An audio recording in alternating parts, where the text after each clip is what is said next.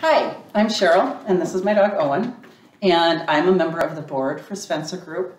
I'm also a trainer with the Spencer Group, and I was very, very fortunate to be Spencer's original foster.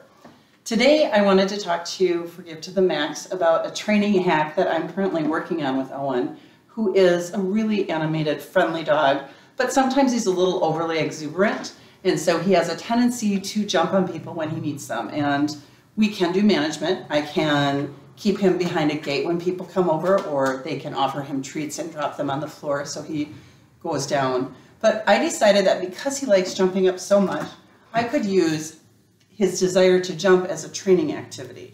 So there's two things I wanted to do to train that. The first one is working with a basic behavior called touch. And for that, I just put my hand in front of his nose, and he reaches out and touches my nose, or my hand with his nose, just like that. If I were working with a marker or a clicker, I would click the second that his nose touches my hand. But I was wanting to focus more on talking to you, so I don't have one present today. The second thing I do is just start to offer my hand in different directions so that he learns that wherever my hand is, he should put his nose and he's going to get a treat. The final step, I'm going to start raising my hand up so that he learns to jump. If I do it too quickly, he's probably going to rest his feet on my knees. So I'm just doing it a little bit at a time until he starts to learn that behavior.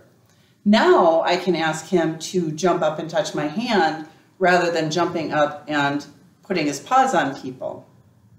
Although now he's not doing anything, and it's okay to drop my expectations.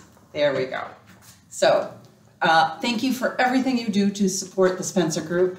Thank you for visiting our webpage, our Facebook page, for sharing our posts with your friends, and thank you for any Give to the Max contributions or fleece or mats that you donate for snuffle mats as well. Have a great day.